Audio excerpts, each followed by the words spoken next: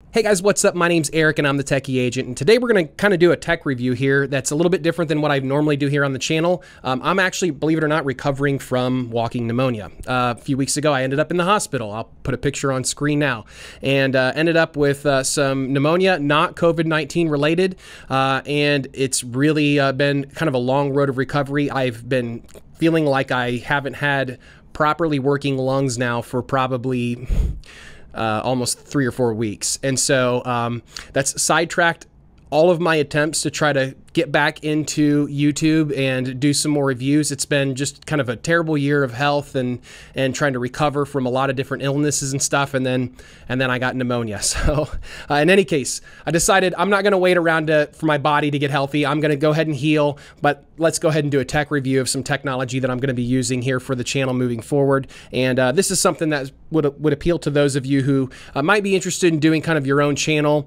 or just interested in some of the applications that this can do. So this is the Feelworld Livepro L1, and it's basically a switcher, if you know what that is, but they're calling it a multi-format video mixer is what they have it labeled as. I've also got here on the desk a Focusrite.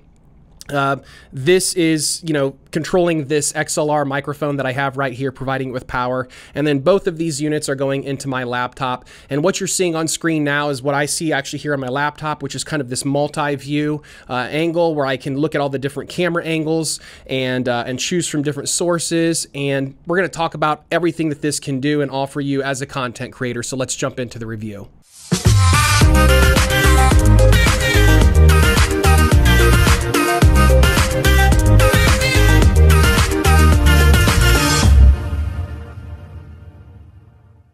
Okay, so first of all, let's go ahead and talk about all of the different hardware that we have here and then how it all kind of comes together and creates this video that you're seeing here on screen. Well, the first thing, the simplest thing to just kind of start with here is the microphone. You guys know what a microphone is? This microphone has an analog signal, my voice going into the microphone, and then it plugs into the Focusrite here, which is an audio interface which converts the analog signal of my voice and microphone into a digital signal, which then comes around and plugs into this computer, and my computer is recording all of the audio. So that's what's going on here. Now, the Livepro L1 does have the ability to process audio. It's got two audio, I should say one audio input source here and one audio output source. And unfortunately, it's an 1/8 inch input and 1/8 inch output, so you cannot plug in an XLR or a 1/4 inch jack into this unit in order to process your audio. So in my opinion, if you're looking for some sort of unit that does both video HDMI processing and high-end audio processing with XLR inputs or 1/4 inch inputs, this is not your unit. You should skip this unit and move on from this video and go find something else that has better audio processing. However, if you're planning on using this unit in tandem with an audio interface or some sort of other audio processing hardware, then this is a good unit that you should definitely consider. And actually, I find that most people who are content creators and YouTubers already have probably some sort of audio processing unit or a USB microphone that plugs directly into the laptop, and they don't need really the audio capabilities that this unit provides or the lack of features that it doesn't have. So this unit here, the Livepro L1, in my opinion, I recommend that you only purchase it if you already have an audio solution for your existing microphone setup or you have a USB microphone or something like that. So that's kind of one of my first caveats with this unit. Now, that said, if you don't have an audio interface or don't have any sort of audio solution, or maybe you do want to use this to process some of your audio, this does have on the side of it a couple of audio connectors here, an audio in and an audio out in case you need it. So it's there. I just don't think it's a great unit for processing audio. There's much better ways of doing it, but it's there if you want it. But you've been warned by me, don't buy this for heavy audio processing. It's probably not the correct setup for you. Let's go ahead and jump in though to not just the audio setup here, but what else we have this unit doing. We've got a camera right here, as you guys can see. This is the camera that's looking at the Livepro, and I've got the multi-feed still kind of showing here so you guys can make sense of it all. So this camera is looking at at the Livepro here on my desk. And then there's a camera that's pointed at me here, kind of the wide angle camera, the second shot that sees everything. And both of those cameras are plugged in with micro HDMI out into standard HDMI. Actually, they're right over here into the unit. I'll see if I can flip this over without messing things up. So you can see those plugged in right there into the unit, HDMI 1 and HDMI 2. So I've got two video signals coming into the unit that it's processing. And then I have an HDMI out. Now this HDMI out can be used for a couple of things. One, if you're not happy with the tiny little screen that it has here, and it is really tiny, I would say it's probably like 2 inches by 2 inches, roughly. It's not very big. If you're not happy with that, you can use this HDMI out to see the screen that you're seeing right now, which is this, you know, kind of multi-camera view. You can use that with an external monitor. So if you have an external monitor, a battery-powered one, or even just an external monitor that you have set up that you want to use in order to have a larger preview screen with all of the different camera angles, you can use that HDMI out in order to have a larger monitor. Then again, maybe you don't really care about that and you just are happy to have kind of a little compact setup, and this little tiny screen here is good enough for you. So that's fine. You can go ahead and do that. Now, what I have on my current setup, and I'll explain why here in a moment, I have this HDMI going from the Livepro out into a video capture card that converts this video signal into something that my computer can read, and it kind of turns this unit into a webcam of sorts. It turns that HDMI video feed into a kind of a webcam feed. That's how my computer is interpreting it. Now that said, the unit itself doesn't require you to have a video capture card. You can go straight from USB 3 on the side of this unit, and I'll show you that here. You can see that there, into a laptop.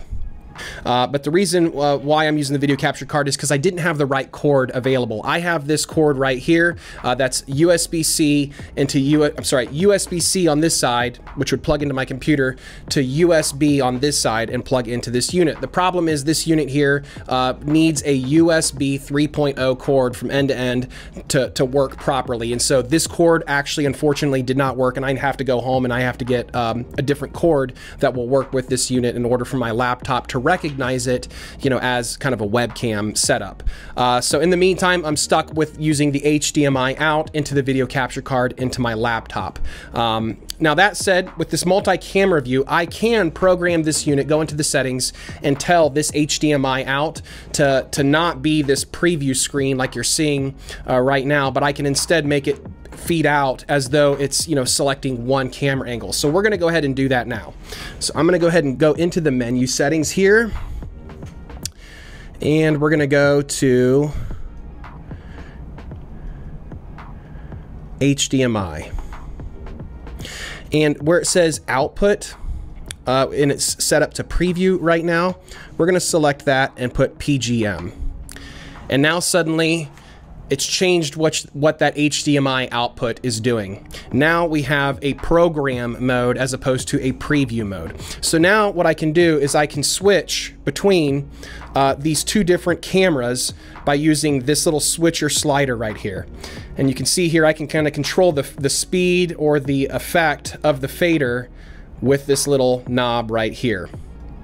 Now, I don't want to go into everything, but there is a way in which over here you can switch the kind of effect that you're getting. It doesn't have to be a fade. There's other effects that this unit can process and use. And there's ways in which you can also just have it where you're selecting a button as opposed to using this switcher, and then just have the unit itself apply the effect in a certain amount of time that you designate. So if you want the effect to take a half a second or a second or 2 seconds, you can program the unit to do that and then just hit the buttons of the different camera angles that you want. Right now, I have it set up so that I just have 2 different camera angles, and then I can just slide this in between both of the cameras to create that fade effect. Now, I really like this because what this is going to allow me to do is to do reviews in the future where instead of having to set up one camera and kind of go back and forth using that one camera between a face shot and a product shot, I can just kind of do everything in one take with this and just kind of flip the switch between the product view and the view that looks at me as the presenter. And just it makes me much more efficient. And I can also just get lots of different camera angles. I still have 2 other HDMI sources that I can use. So 2 other HDMI sources could be an iPhone that I have using an HDMI converter, so I could use my iPhone as a camera. I could have a video input source from a Blu-ray player or a TV or anything else that's got an HDMI out I could have coming into this unit and then using it as one of my camera angles. But right now, again, I just have it set up with these 2 camera angles set up. So that's what it can do, and I'm super excited to kind of explore the potential of this unit. One of the reasons why I got this unit is I'm actually in the process right now of working with my employer to do some sort of kind of podcast or video podcast. And so we want to have kind of multi-camera angles, and it's a podcast where I'm probably going to be producing it. So there is going to be some involvement where I'm actually going to be there, and I won't be able to produce it in post, or at least it would be too tedious to produce it in post. And so what this allows me to do is to provide some of those production points in real time. I can switch between the camera angle in real time and not have to worry about, you know, choosing the camera angles in post-production, because I've done it while it's actually, you know, being recorded. So that's what I love about this unit. Now let's talk about how this compares in price against something like the ATEM Mini Pro or the Blackmagic ATEM Mini Pro. It's about the same. They're both ballpark right around $300. The difference is that there are some differences. Let's talk about, you know, some advantages that this unit has. In my opinion, I've used both. I've actually been using now for live broadcast purposes the Blackmagic ATEM Mini Pro now for about 2 months. And it is not nearly as user-friendly as this unit is. That said, it can do a whole lot more, but it's not nearly as user-friendly. So if you're just someone who's kind of a consumer level, a person who wants to put out some great content on YouTube, you probably don't need the complexity that comes with the ATEM Mini Pro. This is probably going to be something that suits you just fine. The other thing that's great about this unit is we've got this screen. Again, it's not a very big screen. It's only about 2 inches by 2 inches. But the advantage of this unit then is that you don't have to buy an external monitor. Now, obviously, if you decide you want a bigger monitor, you've got that capability. You can do that just like the ATEM Mini Pro has. You have the HDMI out where you can have an external monitor, an external display that it's powering or feeding.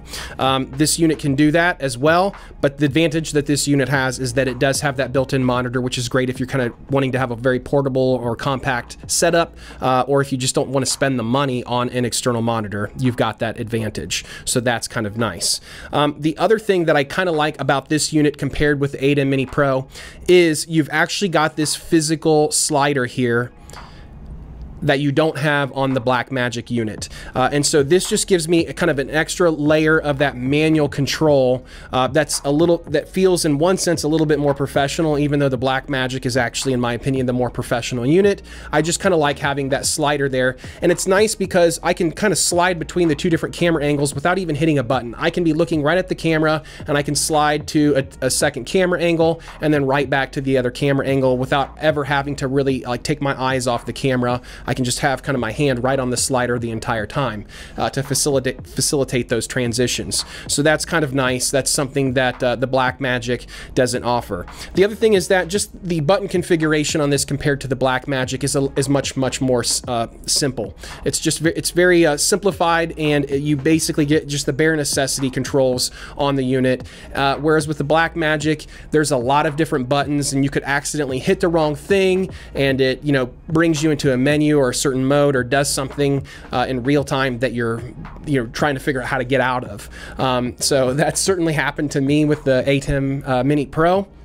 The unit that I have is the Blackmagic ATEM Mini Pro, but that's not a whole lot different in terms of the user experience compared to the Blackmagic ATEM Mini. So I would say that, you know, everything that I'm saying here kind of applies to both of those. Now, where does the Blackmagic, offer you some advantages? Well, it's just a more professional unit. It's got some software that, in my opinion, is a little bit more professional, especially when it comes to the audio aspect of things.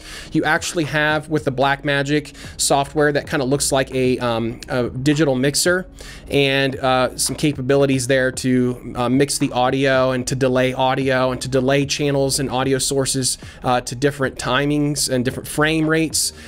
So that way, if you have an audio or a video signal or an audio signal that's coming in that's faster or slower, you can retime everything. So there's a lot more controls, and specifically a lot more controls with audio. And since the other I have the Blackmagic 8M Mini Pro that I'm using for that other professional application, and since we're processing live bands like in real time and feeding out those video feeds live to the internet, it's really important that we have that audio control, and that's where the Blackmagic just is a much better unit and much more professional. You have much more control over everything, even up to and including the audio, whereas with this, you just don't have a lot of those more advanced and professional features. That said, for this application, like what we're doing right now, this is great. I love this unit, the simplicity of it, and you're going to be seeing me, well, you won't be seeing this unit a whole lot, but I'll be using this unit a whole lot for upcoming videos as I review products and whatnot. So just kind of wanted to show you guys here the simplicity of this unit, how it works, how easy it is. I've literally opened the box of this unit about an hour ago, and it's taken me less than an hour to start producing this video that you're seeing right now. So it's that simple and easy to use. It's pretty much plug and play. And if you're someone who's looking for the ability to kind of have multi-camera setup in a very simple and easy to use way, this is the unit that you should be checking out. So anyways, that's about it for today. I just wanted to show you guys my new toy, and hopefully I'm healthy enough here. I've only got a couple more days of some antibiotics and steroids and breathing treatments before I'm done, hopefully with pneumonia, and then I'll be trying to get back into the gym and doing some reviews for you guys soon. So thanks for watching. My name is Eric, and I'm the Techie Agent, and let's flip this just one more time because it's so much fun. We'll catch you next time.